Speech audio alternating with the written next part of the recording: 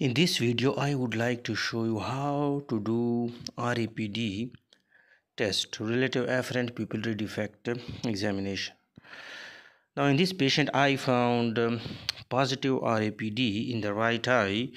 RAPD is one of the optic nerve function tests, and when you find one function defective, you should also perform other tests like visual acuity, color vision, contrast, sensitivity, light brightness test, and optic disc fundus examination. Now in this patient, vision was decreased.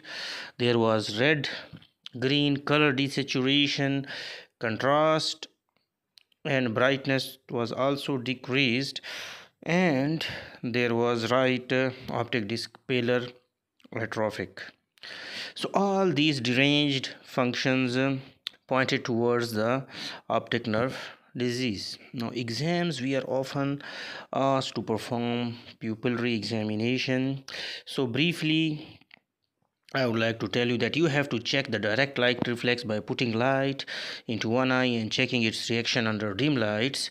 Then again putting light in the same eye, but this time observing the pupil reaction of the other eye. That is called indirect or consensual right light reflex. So then swinging flashlight test, which is also called RAPD testing, which I am showing in detail in this video.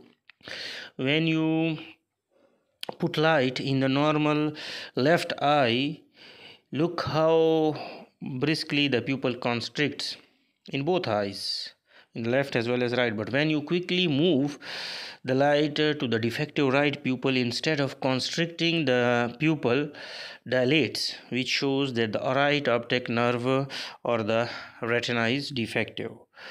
Then comes the fourth component of the pupillary exam, which is near reflex. When eyes converge, pupil also constricts, and also check anisocoria in dark and bright light and iris color in pupillary examination. So that was briefly about pupillary examination. Now, what are the causes of positive relative afferent pupillary defect? It could be due to optic neuritis, ischemic optic neuropathy, arthritic as well as non-arthritic, compressive optic neuropathy due to tumor, aneurysms, advanced glaucomatous damage, vascular occlusions like central retinal vein occlusion, central retinal artery occlusion, dense vitreous hemorrhage, retinal detachment, and traumatic optic neuropathy as well. Now in this case, patient, the top differentials were non-arthritic ischemic optic neuropathy and chronic optic neuritis. Now another question asked is about the grading of RAPD.